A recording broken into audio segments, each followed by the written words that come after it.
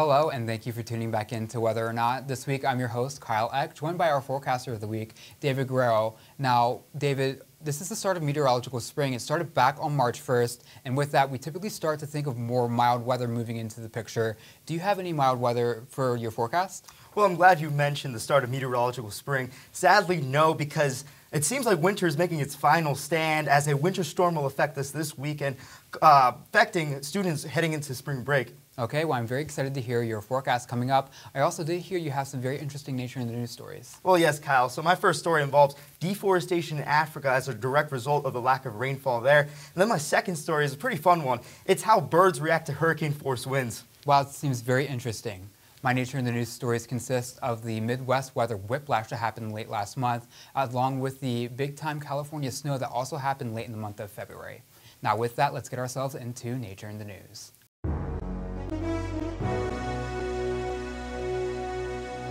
Scientists at the University of Leeds have found a clear link between deforestation in the tropics and a decline in rainfall. The researchers analyzed satellite observations from 2003 to 2017 to identify locations where forests had been cleared and compared rainfall data in these areas to nearby locations where forests have not been lost. By combining satellite data from deforestation and rainfall, the study showed that the loss of tree cover over the last 14 years has resulted in a reduced rainfall. The researchers warned that if deforestation continues, rainfall in the Congo region could be reduced by the end of the century, impacting biodiversity, farming, and the viability of Congo forests. Tropical forests play a critical role in the hydraulical cycle by helping to maintain local and regional rainfall patterns. The reduction will also be detrimental to agriculture and hydropower plants as crop yields decline by 0.5% for every 1% reduction in rainfall. A decline in rainfall also increases the risk of forest fires and reduces carbon sequestration. The Sierra Nevada mountains in California are no stranger to heavy-hitting snowfall, but the Los Angeles metro and the Bay Area sure are. A large area of low pressure slid southward along the California coast February 24th and into the 25th, interacted with a pocket of much colder than average air, and dropped snow over areas that don't normally see it. Local communities near downtown San Francisco saw a light coating of snow February 22nd and into the 23rd. Farther south, Snow Valley Mountain Resort in the San Bernardino Mountains has lived up to its name. Since February 22nd, the resort has reported over 7 feet of snow and has closed its services as highways going into Snow Valley were impassable. Los Angeles and surrounding communities picked up nearly 3 to 6 inches of rain, with isolated areas eclipsing 10 inches. While many Californians are dealing with flooding, the heavy rain will prove beneficial for their long-duration drought in the coming months. Seabirds are well adapted to their ecological niche and must survive environmental conditions such as temperature, vegetation, and precipitation. While previous research has focused on how animals can cope with rising temperatures, little is known about how birds react to cyclone-force winds. Using GPS tracking technology and analyzing over 300,000 hours of flight data from 18 different species, a team of researchers investigated how seabirds react to hurricane-force winds and what maximum wind speeds they can tolerate. The team found that birds living in the windier environments fly faster than the wind to be able to determine their own direction. Otherwise, they would drift away. Albatrosses can fly into almost all conditions, while tropical species have to develop special strategies to avoid strong winds. As tropical storms reach twice the speed of what birds can tolerate, the researchers found that the birds sometimes avoided wind speeds at which they could fly in other scenarios, suspecting this is a strategy to avoid going off course. The study's results can help to better assess which seabirds can withstand the rapid changes in storm intensities in the future. The month of February is known to showcase temperature roller coasters and volatile weather, and this February has proven just that. A wintry mess ensued in the Midwest on Wednesday, February 22nd, as a powerful winter storm unleashed heavy snow and high winds across the nation's heartland. In Minneapolis, over a foot of snow and near-blizzard conditions have led to over 1,500 flight cancellations by the following morning. Freezing rain plunged nearly 1 million Michigan residents into darkness, along with crippling highway systems with a half to 3/4 of an inch of ice. The same storm then dealt a dose of winter to the interior Northeast and New England late that week, causing travel troubles along the I-95 corridor. However, not everyone got in on the winter fun or woes. Mid-Atlantic residents were treated to spring-like weather on Thursday, February 23rd, as daytime highs climbed into the 70s across parts of Pennsylvania and even into the 80s in Washington, D.C., smashing daily record high temperatures. As February came to a close, many Mid-Atlantic residents are looking forward to spring.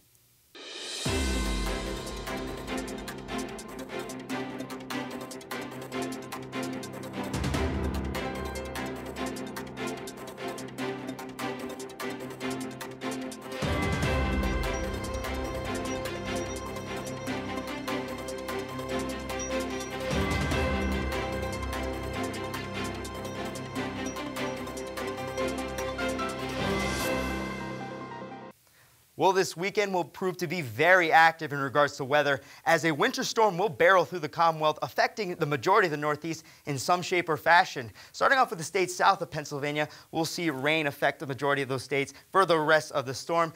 But in regards to State College, snow will accumulate for the morning hours until the afternoon, as a wintry mix will then take over. And in regards to a wintry mix, it is proven that they're very hazardous for driving and flying. So if I'm a student planning to travel for spring break during that day, I'll consider delaying those plans until Saturday evening or Sunday morning. Then as this low pressure system heads towards the Atlantic, so the precipitation changes in the evening, as we'll shift towards mostly sleet and rain. And this will continue on for Saturday morning as the conditions persist for the morning, and then the low pressure system heads off towards the Atlantic, and so does the precipitation, shifting the cloud cover towards mostly cloudy conditions. But the big story for Sunday is high pressure will dominate the area, giving us pleasant and quiet conditions, a great way to start the week. We'll see partly cloudy conditions for State College, mostly sunny for areas south of Pennsylvania. Just a great way to start the week, and I'll be very excited for it. Quick recap. Temperatures will be at 38 degrees. We'll see morning snow, and then we'll shift towards an afternoon mix. Then for Friday night, we'll see temperatures at 34 degrees. The mix will then convert to rain as that low pressure system starts to head towards the northeast. Then for Saturday, temperatures will rise to 42 degrees. Morning showers, then as that low pressure system heads towards the Atlantic, so does the precipitation. Then we'll convert to mostly cloudy conditions, and these mostly cloudy conditions will persist for Saturday night, as temperatures will drop to 30 degrees, mostly cloudy. And then the day that I'm very excited for, Sunday, temperatures will be at 46 degrees, mostly sunny, as high pressure will drive out most of the cloud cover. It'll be a great way to take a break from the precipitation from the days before. So if you're still here, I'll go to Old Main, read a book, or take a run, as Dennis Khrulov has a feature regarding weather and running. Stay tuned. Running is one of the most simple sports, with nearly 60 million Americans, or roughly 15% of the U.S. population, participate in running. After all, you just need a comfortable pair of shoes and a motivational music playlist. However, with the majority of running occurring outdoors, as to no surprise, weather conditions play a major role in the quality of each run. In this feature, I will dig deeper into which conditions are suited the best for running, and even include some opinions of runners here on the Penn State campus. The major weather component is the temperature. The human body best performs at temperatures at or below 104 degrees Fahrenheit, with the potential for illness and fatigue to occur if it is warmer. Professor John Brewer, head of applied sciences at St. Mary's University in London, discovered that running in 75 degrees Fahrenheit led to a worse performance compared to running in 45 degrees Fahrenheit. He has also discovered running in lower temperatures is better for the heart, you are more likely to be hydrated, and running in the cold keeps your body warm. When running in the warmth, your body warms up much quicker, which can lead to heat exhaustion and possibly heat stroke. I asked a few runners of whether they would run in 80 degrees Fahrenheit or 20 degrees Fahrenheit, and why. 80 degree weather, just because running in temperatures below freezing, it's just so cold. I would choose 80 because in 20 degree Fahrenheit weather, to keep yourself warm, you're wearing all these layers. I think I'd have to go with 20 degrees. It obviously depends on humidity, but I think in 20 degrees you can layer up as much as you want. I prefer running in 20 degree weather because you can always take off layers. Secondly, the humidity levels play a large role in running. Humidity plays a large role in outdoor exercise because as your body is warmed through the exercise, the sweat glands produce droplets to cool down your body naturally. In drier conditions, these droplets evaporate quickly and cool you down. In higher humidity settings, these droplets do not evaporate and you end up overheating your body. Research has shown that hot and humid conditions were more dangerous compared to hot and dry. John Davis from RunnersConnect.com states how a higher level of humidity leads to a higher heart rate and may make running difficult and possibly life-threatening.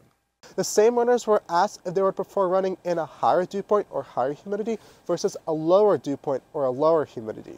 Definitely a lower dew point, just because when you're running, if the air is like stupid, honestly, it gets a bit harder to breathe out.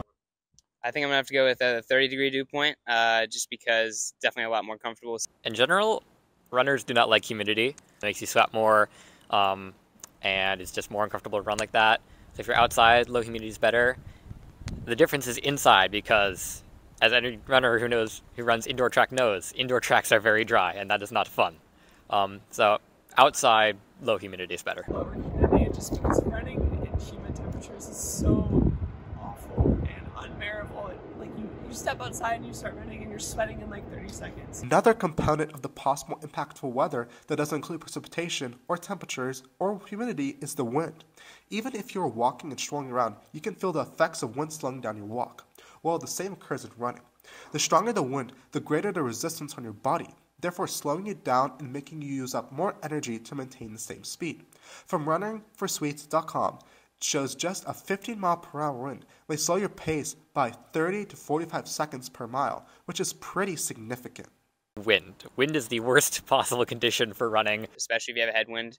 If you're doing a track workout or anything and it's windy, your performance is going to be a lot lower. Lastly, everyone was asked to state their perfect running weather condition. I would probably say 50s to 60s, sunny, and then like a dew point like around 40-ish. Sunny skies, no wind, low humidity, but maybe 52 degrees. 50 and 60 degrees, if there could be one cloud in the sky. Low to mid 50s and sunny. As to no surprise, everyone say it's sunny skies, low humidity, and calm winds, which all fit the condition of a perfect run. For Whether or Not, I'm Dennis Khrulov.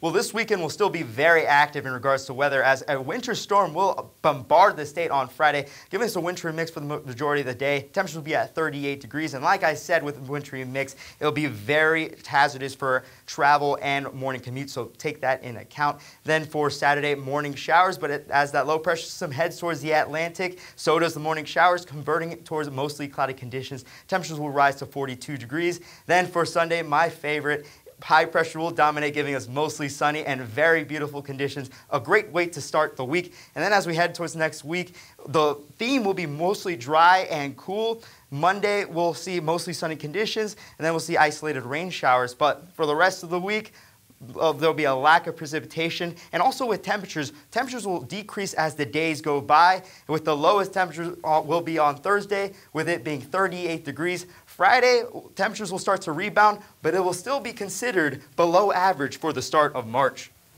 Thank you for your forecast, David. Now we get ourselves into our Weather Whiz Quiz question of the week. This week's Weather Whiz Quiz question is, when does meteorological spring start? Is it A, March 1st? Is it B, March 11th? Is it C, March 21st? Or is it D, March 31st? If your answer was A, March 1st, then you would be correct. Wow, David, it's really interesting to see that how we make our way to meteorological spring. It feels a whole lot more like meteorological winter. Well, like I said, I think winter is making its final stand, and I just hope for the upcoming weeks that we can see a return of mild and warmer conditions. Yep, and to piggyback off of that, David, our meteorological spring started March 1st. We continue to see meteorological spring last through May 31st, so we have about 3 months of meteorological spring. That's very interesting. Yep. Well, thank you for tuning into this week's edition of Whether or Not. Stay tuned next week for our next show. Have a great weekend.